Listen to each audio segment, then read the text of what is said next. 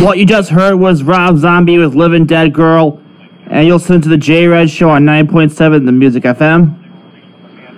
As always, if you have requests, hit me on my Twitter at JRed Show.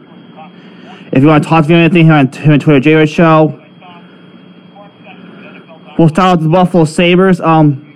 They traded Evander Kane to the San Jose Sharks for a 2019 first-round pick, a conditional 2020 fourth-round pick, and for Daniel O'Regan. Fans are understandably frustrated. I get why they're like this. The Sabres have been spinning their wheels for years, and now it feels like they're taking a step backwards. We really wanted to get a first-round draft pick, but it's a conditional, so we gotta hope that San Jose does well in the playoffs. Either win the Stanley Cup or re-sign Evander Kane. For me personally, I'm actually kind of happy. I get why the face is frustrated. I get why they're down, but I have to say I'm pretty happy, all things considered.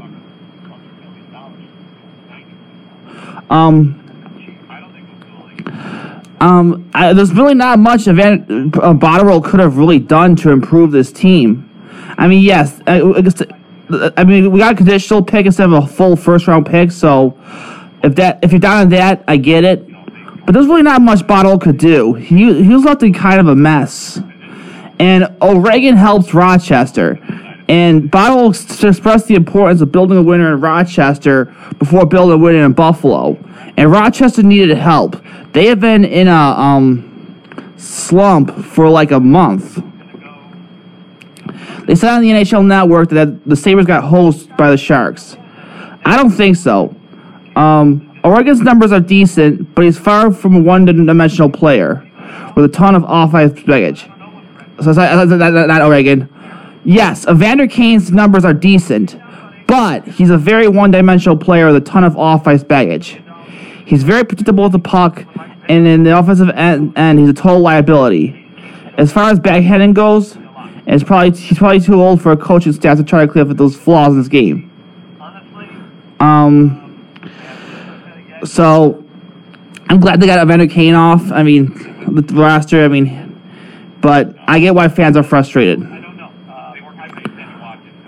I thought they did clear away rosters. I thought they did about the Amherst in the AHL. I thought they did away with cleared A rosters a couple of years ago in the AHL. The trade deadline is next Monday. So, interesting point made on WGR this today. When asked about the value of these guys, Nylander came up. The take was that things overall are pretty good down in Rochester this year, after the mess they were last year. Specifically, they said that Cal O'Reilly wanted out and had a huge negative effect on the locker room. I did not know that. And that Nylander was his roommate last year. So what positive effect do you think it had on him? Because of his age, it sounded like he's going to definitely go get another pass this year. It was also mentioned that Coach Dan Lambert was inexperienced and was added to the disaster last year. The story is that Cal O'Reilly wanted to get out of Rochester because he was stuck with Nylander, who couldn't do anything on his own, and O'Reilly wanted out. Lambert seemed like a nice guy, but this was like Bilesma in Buffalo. He was just not supposed to give it much. Technically, the cleared A roster thing is a thing of the past. NHL players have been rostered at the NHL trade deadline to be eligible. As far as the Amherst go, they've struggled for a month. Fashu's been struggling. Bailey's been struggling. Pretty much the whole team's been struggling. So a lot of Amherst fans are hoping to move on for some of those guys, but they should be very happy with the acquisition of Oregon. I have no confidence that Hudson Fashu will improve, though. Bailey could be a big plus if he plays like he did over the weekend. Nylander is also a strange agent. Maybe he'll flash some of his talent. Maybe he won't. So Rodriguez will not be eligible for the playoffs. It was a long shot. It was a long dream shot that Amherst fans had. He could still change, but it's very unlikely. The Sabres haven't made any official announcements yet, Oregon still has to be assigned here as well as at the paper. Hit me on Twitter at JRed Show. Another trade that happened in the NHL. Boston gets Rick Nash. And once again, the luck of Boston sports. A while ago, I said the Bruins were the Boston team least likely to win a championship and continue the string of Boston sports success. But now they seem like the most likely. They are loaded up with Rick Nash. And for a while, it seemed like they were getting old. They were ready to come down. It looked like they needed a long rebuild, like what the Sabres are going through. But Chara's still playing great. And look at their idiotic emergency teardown in 2014 when everyone was laughably incredulous. And since then, they instantly rebounded and have been a playoff caliber team with their deep prospects contributing. When they went off board for 3 consecutive firsts in 2014, I was rolling on the ground. But of course, the joke's on Buffalo and not on Boston, as usual. Even the best player in Bergeron was a lucky hit in round 2, and Petanek was a lucky hit in the crapshoot end of the first round. They traded all the top kids and top picks for questionable returns, and still go on to continue to be competitive. What is with Boston sports? I remember the Boston Red Sox tearing it down in 2012. You're thinking, they're going to have a long rebuild. And then in 2013, they win the World Series. It is ridiculous. Let's talk about who the winners and the losers were. Rick Nash is definitely the winner. Erik Karlsson, Ottawa. I don't know why the Senators get rid of Karlsson. If it's good for Karlsson, I guess it's good for Ottawa because he's the only player worth watching that team. The Senators quickly went from one win away from the Stanley Cup Finals to a complete mess. Karlsson was expected to move on, but I guess I'm surprised he wasn't. The Stars needed Dallas Stars are losers in the draft trade line. They needed a veteran winger. General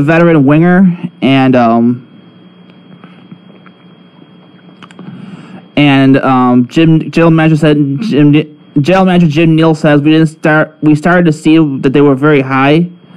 Unless they got some major injury that they would be forced to make a trade, I didn't think they'd be doing anything. But the lineup could have been significantly bolstered by any of the left wingers who moved at the trade deadline. And it's hard to ignore what the rest of the Western Conference contenders did to boost their Stanley Cup chances. The Jets had a great off-trade deadline. I think this is going to be the first time in the history of the Winnipeg Jets and Atlanta Thrashers franchise that they're going to win a playoff series. They started to look like losers at the deadline, but they've been surging at the playoff. But they could really use center depth, and while it appeared they were going to lose out on everyone, they got Derek Brassard, Mark Lester, and Thomas Plekanec. And then the Blues dangled Paul Stastny and the Jets swooped in. Stastny had not been mentioned as a trade target at all, and the Blues were supposed to be buyers, not sellers. General manager Doug Armstrong told reporters that he had no intention of trading Stastny until his recent 6-game slide. A player with Stastny's experience and talent in the faceoff circle plugged into the third line. We like the Jets a lot more right now.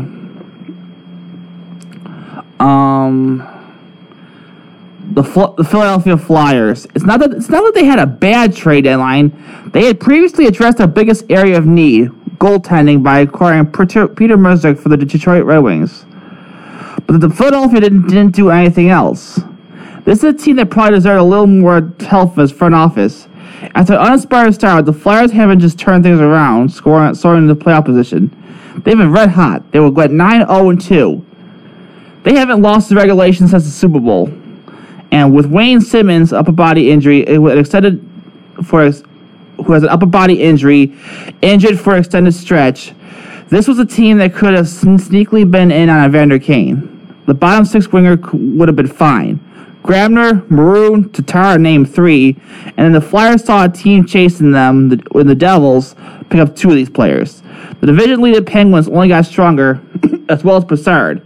Meanwhile, Philadelphia is left with what has.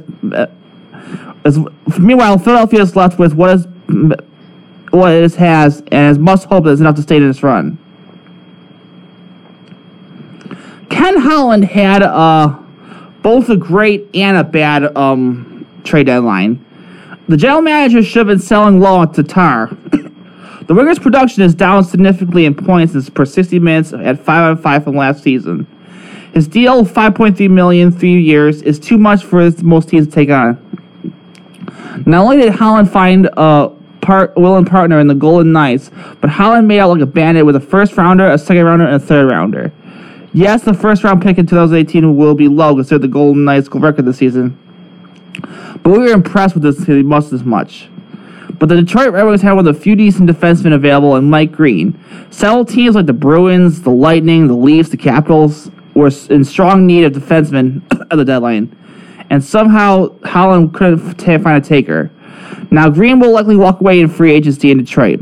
In the process of a long rebuild, they'll recoup nothing. Part of this is circumstance. Green hasn't played since he suffered a neck injury at February 15th against the Tampa Bay Lightning. Even still, it's an unfortunate turn for a team that is stranded by big contracts.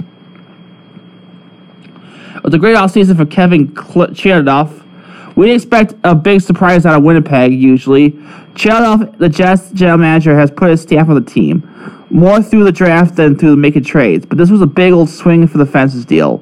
Not only is it a deal that within a division that a team is still contending in the playoffs, that's not an easy trade to make, regardless of the itchy trigger figure of frustrated Blues general manager Doug Armstrong. Cheredoff also deserves credit for building a contender more through the draft, where he could more easily part with a first-round pick and quality first prospect Eric Foley. Let's get Winnipeg's general manager some serious street credit as he puts his team in a better position to contend. Thumbs up to Pierre Doran. He doesn't have to be known as the general manager who traded away Erik Karlsson yet. Maybe it happens in a few months, but getting through the deadline without dealing the popular star probably brought a collective sigh of relief in Ottawa. Sens fans who don't have much to be excited about right now, and there's no telling what happens next, but the Paul over Ottawa had Karlsson being dealt would have been difficult for everyone to get through. Now the Senators can make a less rushed decision about the long-term future of the franchise. I doubt Doran has slept,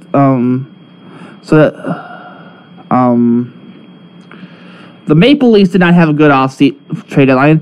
I don't have a problem with the Leafs being a little quieter at the deadline, adding only Thomas Plekanec, but it's been getting awfully hard to make a run based on what we've seen for the Lightning and the Bruins. Toronto's still relatively early stage of its ascent, so not trying to keep up with the Titans of the division is probably the right call. But it's going to be a grind. The Sabres, according to ESPN, were losers. Unless the Botterill told reporters that at the deadline they received only one legit offer from Kane. So I can't really say it's his fault.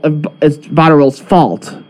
I get why fans are frustrated, but I can't really say it's Botterill's fault. I think we should be patient with Botterill. It's a first-year general manager, but I know patience is a word Sabres fans really don't want to hear. Devils had a good offseason, a good trade deadline, They were expected to be in the Metropolitan Division mix this next season, but here they are, bars the deadline. They are currently sit on the top of the wild card spot, 92 points.